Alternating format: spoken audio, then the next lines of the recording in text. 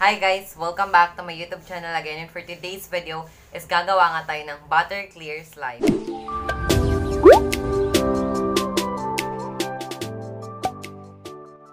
If you're new to my channel guys, make sure na mag-subscribe ka and i-click mo na din yung notification bell para ma-update ka whenever you upload or post a new video.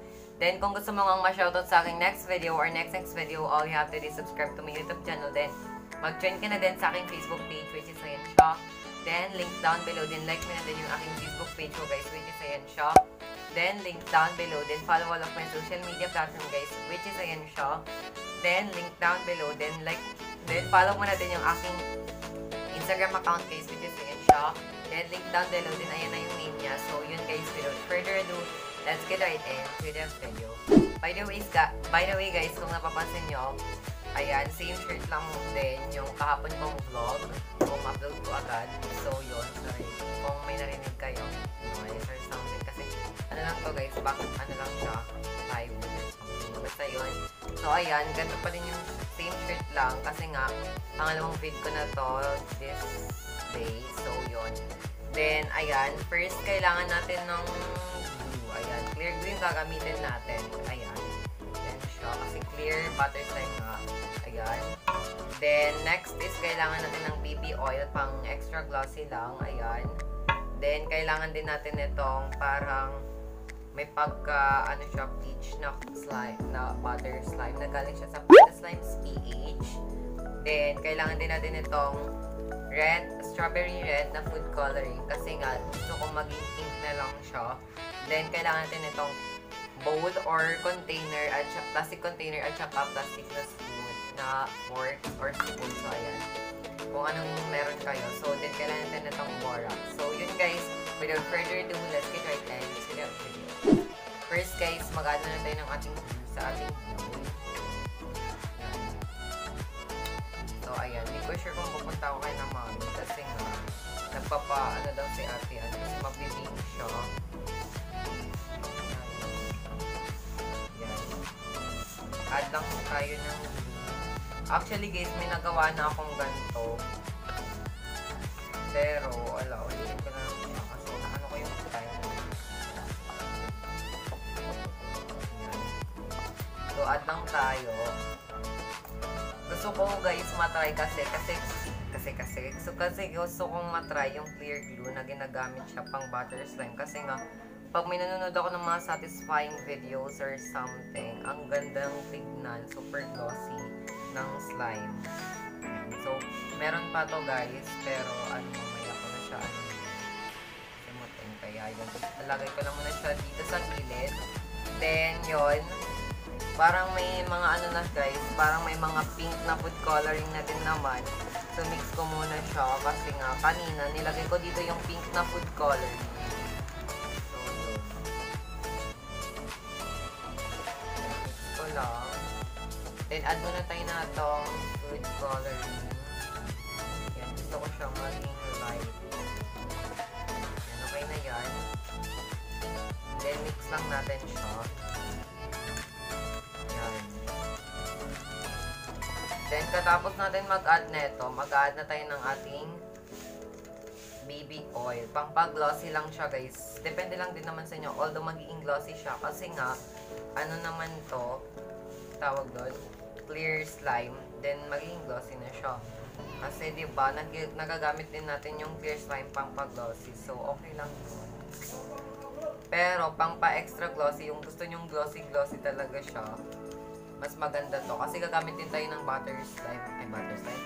Yung clay, kaya gusto ko yung super glossy. So, ayan. Clear ko lang. Depende lang din naman sa inyo kung gusto nyo. So, ayan. Mix lang natin. Konti lang siyang tignan guys, kasi nga, diba, hindi pa siya nalagyan ng butter slime, pero mamaya pag lagyan na natin siya ng butter slime, magiging na siya, magiging okay.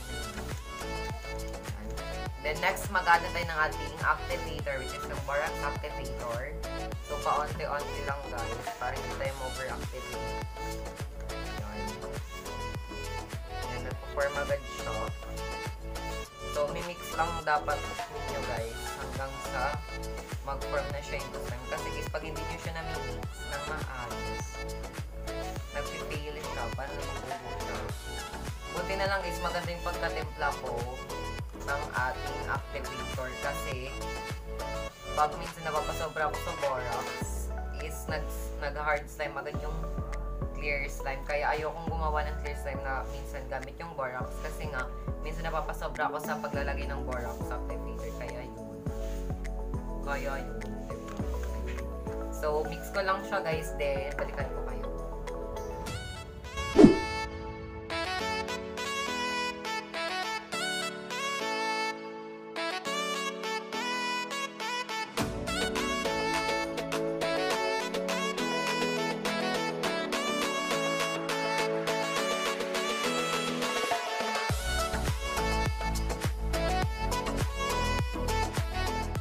Ayan na nga guys, ito na yung ating slime. Ayan na siya. Ayan, pink na siya. Then, next naman, maglalagay na tayo nitong peach na na clay. So, ayan. Sana naman maging pink siya.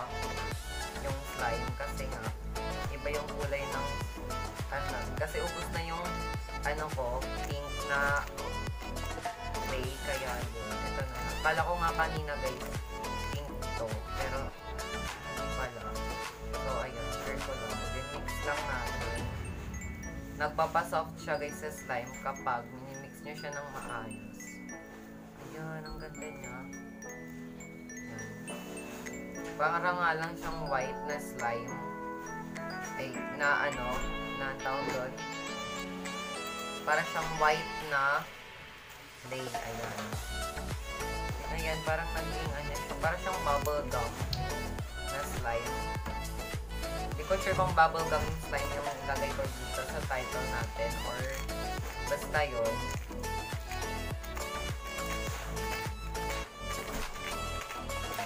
So, mix lang natin siya guys kasi ang sticky din ng clay kaya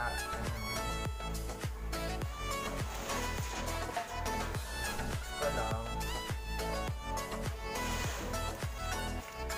Ito yung ating slime.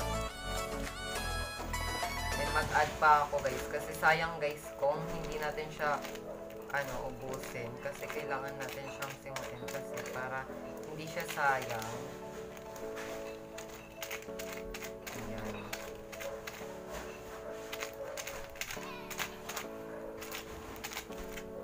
So mix ko lang. Ayan. Okay na yung pagka-pink niya guys, parang naging light lang siya. Ayan. Then, ganito yung gusto kong texture, guys. Na clay slime siya. Na clear. Kasi gusto ko yung clear slime. Depende sa gawa ko, guys. Kung maganda yung pagkagawa ko ng slime. Pero kung hard slime lang yung slime, yung nagagawa ko dito sa gusto.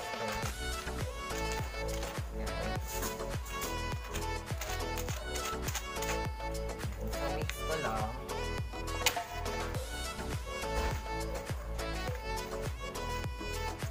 Ito na yung ating slime guys. Super cute niya na. Yan. So, yun. Ito na siya. Super stretchy niya na din. Ayan. Ito na siya.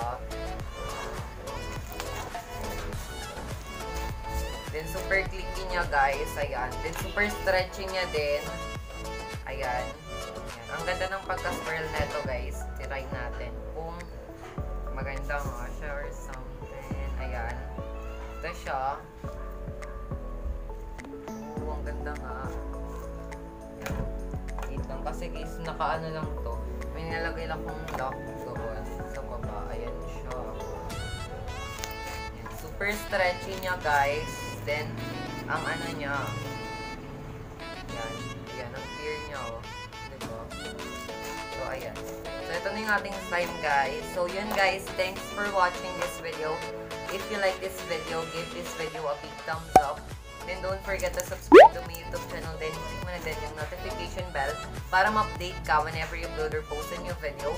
Then, kung gusto mo ang ma-shoutout sa aking next video or next video, all you have to do is subscribe to my YouTube channel. Then, mag-join ka na din sa aking Facebook page, which is Ayan Shop. Then, link down below. Then, like mo na din yung aking Facebook page, guys, which is Ayan Shop. Then, link down below. So, thanks for watching, everyone. God bless and keep